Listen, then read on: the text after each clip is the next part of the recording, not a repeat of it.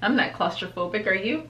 What's claustrophobic? That's tight spaces, right? Tight spaces. Girl, I built a fort one time. Okay. 2 times, a few times. I do the times in the fort times. God, I am bad.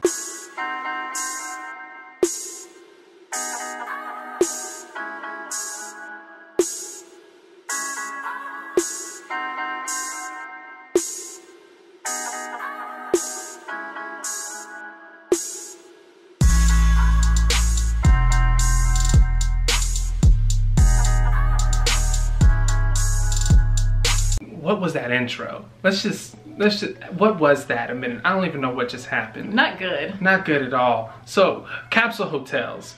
Do you like capsule hotels? We're just gonna go ahead and ask right at the beginning. Yes. I mean, I'm here for the experience. We stayed in 4 capsule hotels altogether. So I stayed in 2, she stayed in 2. So you guys are about to get a very comprehensive information on capsule hotels. A very comprehensive look into capsule hotels and what they offer as far as, you know, amenities, what you can do, how much fun you can have, and if it's even a good time to be had at the capsule hotel. So let's get right on into it. The first capsule hotel I stayed in was 9 Hours, which is probably one of the most popular capsule hotels in Tokyo. Let me get my notes, you guys. 9 Hours is in Shinkjuku. I stayed there on a Sunday night and it was $52.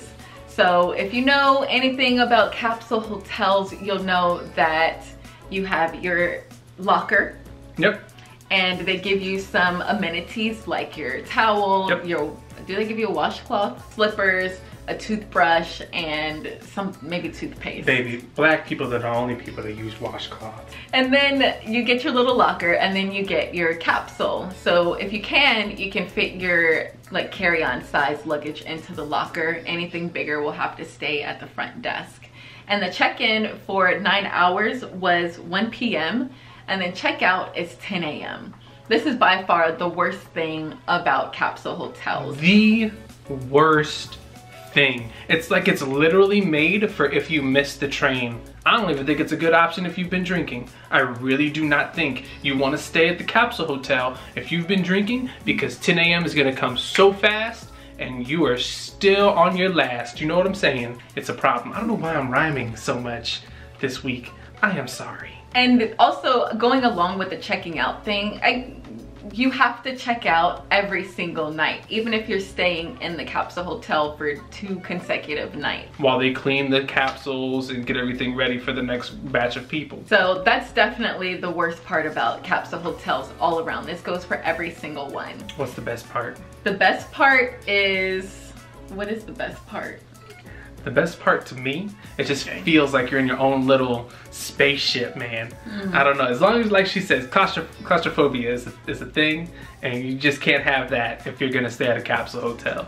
Compared to the second capsule hotel I stayed at, I would say that 9 Hours was lacking some amenities. First of all, the community room, the view was amazing. You could see a view of the city. It was really pretty. But the actual room, it was just small. There were places for you to hook up your phone or your computer, but it just wasn't really anything to be excited about. Also, it didn't have any vending machines or a microwave or anything like that. Granted, it was on a busy street, so I'm sure there were convenience stores out there. There were a ton of because I had to walk back to her place. There were so many restaurants around there. Yeah. That might have been kind of why they didn't feel like they needed to have food and a vending machine in there. But even my place had food in there and a vending machine and a lounge area, which we'll and get an internet to. cafe and Gosh. So that was just something that I wasn't super impressed about. And it was also the most expensive place that we stayed.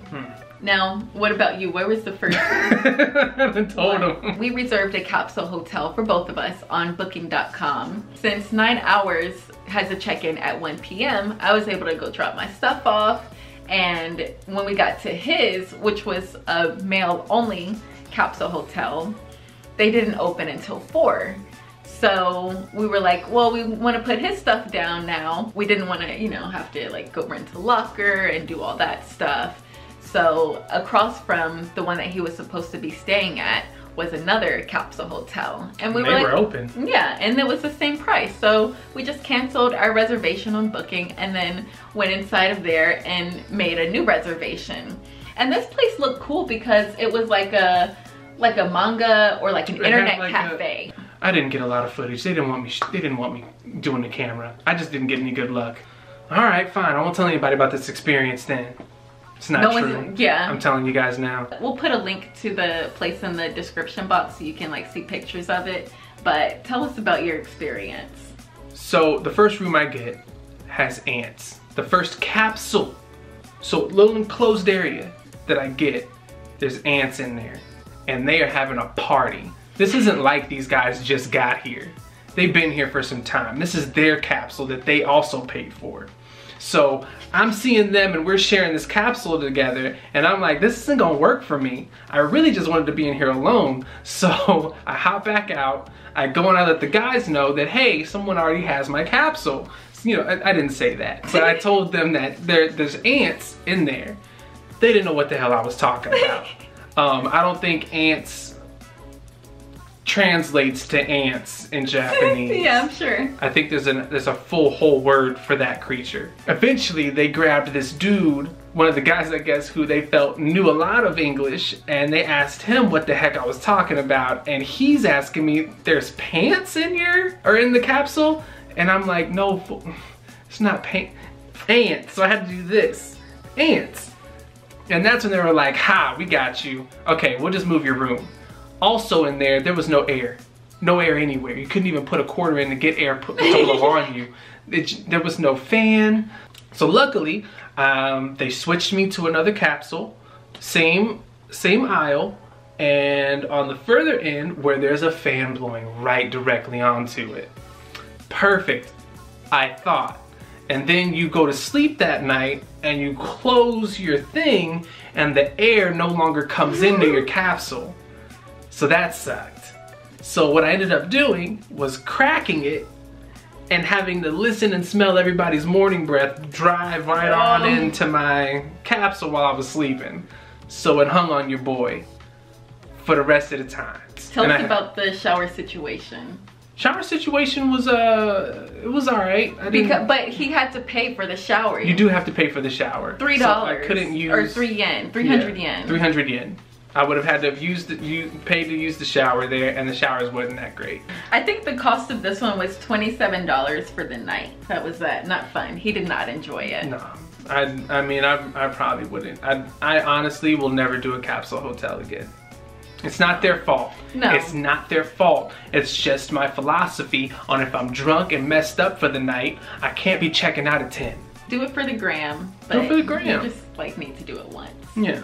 But we'll tell you all of the times we went, so stay tuned. Oh yeah, I forgot to mention in 9 hours, the alarm situation. So in the morning, I could hear everyone's alarms going off. Me too. Starting at like 5 or 6 a.m. every 10 to 15 minutes, I heard an alarm going off, and it was the worst thing. I was not, that was the worst part about 9 hours for me. Another thing that I didn't love about 9 hours was that it didn't have TVs in the capsule. Not that that's a requirement, but considering that it was the most expensive one, there was no TV or good lounge area.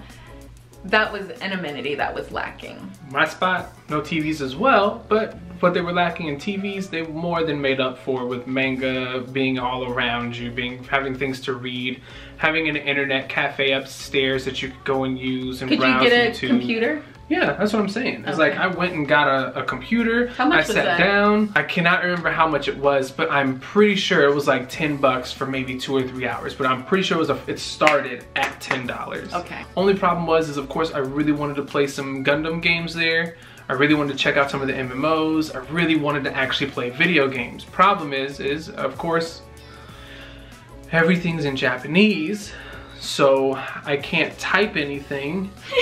I can't search for much, and even if I made an account, I probably couldn't even access my Gmail. All the terms of agreement would have been in, you guessed it, Japanese. I recommend, like she said, do it for the gram, go to one for the experience. It is worth it. Now let's talk about our second set of capsule hotels that we stayed at. Okay. And both of these were in Akihabara. So the one I stayed at is another kind of popular one, which is called Akihabara Bay Hotel, which is just for women. And it's like nice and pink, and it's decorated with like anime men. I don't know if it's a real anime or if it's just something for the hotel. But they're everywhere. I couldn't tell, man. These guys didn't look like anybody that I knew. There was no Goku up there, not even a Rurouni Kenshin. When I checked into this capsule hotel, the person who checked me in was a really nice woman. She spoke amazing English. Oh my goodness. Okay. Like her English was great. It was so easy to check in. And then they also have a locker where you can put your luggage in. And again, it's gonna be like the size for a carry-on luggage. And with this, you get a key, but this was an actual like turn key. So silly me, you guys, I left my key. I didn't lock it inside my locker because you need the key to lock it, but I left it inside of the lock. And I like went downstairs or something without my key, so I got locked out of the locker room. So I'm like, oh, okay, dang, that sucks, but whatever. I'll go down to the front desk. The lady spoke great English. It should be great. I get to the front desk. It is not the same person. And she does not speak good English, which is fine. I shouldn't expect them to. No, you shouldn't expect them to speak English. We are very fortunate that they try so hard for us because this lady tried. And they do not have to speak English to you. They don't. So I'm trying to tell her what happened, and she brought out her little iPad and we tried to do Google Translate and it just wasn't translating right. And so she FaceTimed with this guy, maybe he's the manager or something. And she's like, tell him, you know, tell him what you need. And I told him, and then he translated it for her. And she's like, oh, okay. And she unlocked the door for me. It was a process. It was kind of stressful, but I mean, just that she was trying so hard made it nice. What I liked about this hotel compared to 9 Hours is that it had so many amenities. It had a washer and dryer, and yes, I did do laundry. They had a couple of vending machines, and then they had 2 lounge areas. One had a projector screen and like some couches, but then it also had like a TV room, so they had some chairs and places to charge your phone and stuff, and that was pretty nice too. I will say that this place wasn't as like modern or clean as 9 Hours was, but the amenities make up for that. Okay. And also too, I like the capsule better because it had a clock inside and where you could set your alarm, so I did not hear people's alarms that morning. It also had like more chargers. It had a TV and a mirror, and it was just, the actual capsule was nicer. The amenities were far better than 9 Hours. And this one was only $35. I think this was like a Monday or Tuesday night. That was my experience with Akihabara Bay Hotel. Where'd I stay? So your boy stayed at Glansit Akihabara. The check-in lounge is nice. You take your shoes off right here. This is where your shoes stay. Really, that was neat. It was a co-ed one because there were women and men that were at this one. And I want to say our capsules, not the hotels themselves, but both of our capsules were almost identical. Yeah. I didn't have a mirror in mine, but I did have the same silent alarm clock. TV. I had the same TV. It was the same length, same tatami mat that you're pulling down. Like everything was very similar in that regard. And I loved it. It was so nice. Oh gosh, man. This just goes back to my thing of you guys really got to change policy of kicking us out at 10. Can I slide you like 1,000 yen under this table right here and you let me just chill in here for at least until 11? Because good Lord, 10 is a tough one for me. But other than that, man, this one even had a fan. What? I don't know if you'll see it, but I'm pretty sure in the video you'll see me get a drink that was whiskey and Coke already like made up for you. And it's, y'all tell me what it says on the drink. I was highly offended. Did I sip it? You're damn right I did. Did I drink most of it? Yeah, I drank a good portion of it. They had vending machines there? They did. No. Yes. I'm sorry. Yes, in the lounging area they had a vending machine. I didn't use that one. I went to the front desk though because I heard that you could, either the lady told me, I forget where I heard that you could get an alcoholic beverage at the Capsule Hotel.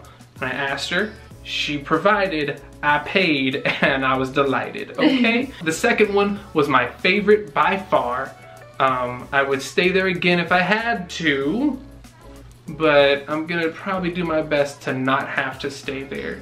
Do we have anything else to say about this Capsule Hotel video? Oh, man. Good, bad, and ugly. So we'll say the first hotels, I'm gonna rate mine a 4 out of 10. What you giving yours? I would give 9 Hours a 7 out of 10. And the last one I will give an 8 out of 10.